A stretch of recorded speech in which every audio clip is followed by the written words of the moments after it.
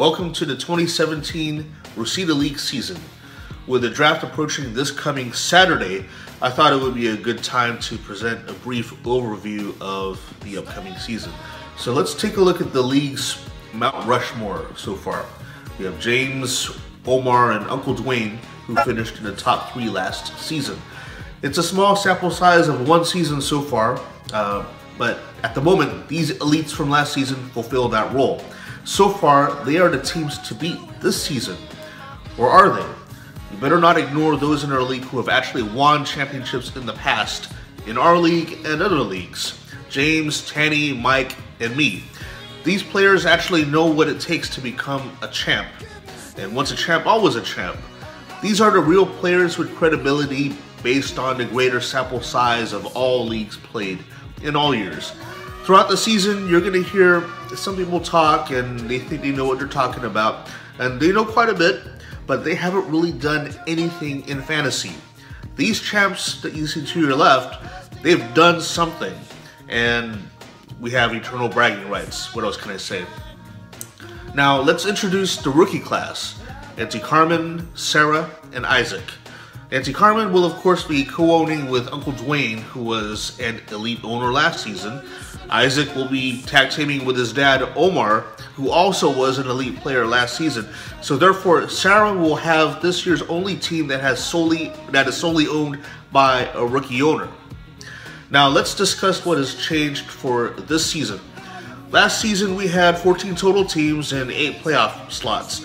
This year we have 12 total teams and 6 playoff slots, because 8 playoff slots would have been too many. That means if we had 8 playoff slots, there would have been some mediocre teams that could have just cruised into the postseason and the playoffs. We don't really want that to happen.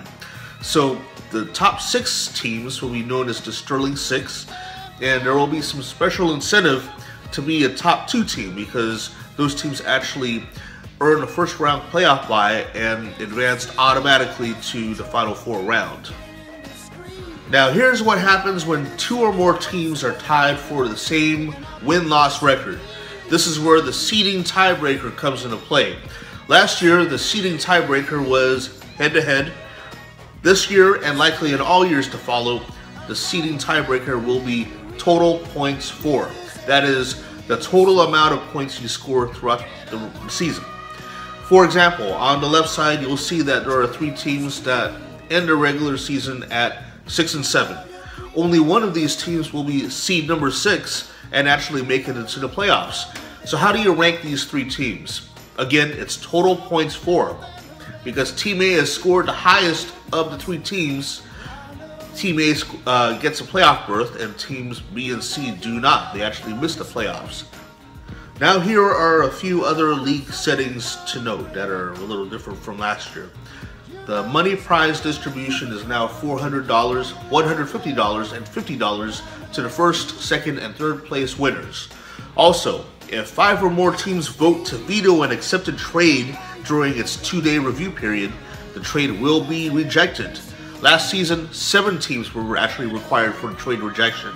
This year it's only 5. So the draft is this Saturday, September the 2nd at 10 a.m. Please arrive 15 minutes early to ensure that all systems are a go. Now make sure you don't overrate it nor underrate the draft. Last season, John's drafted roster earned him the Best Drafter award, but his team fizzled throughout the season.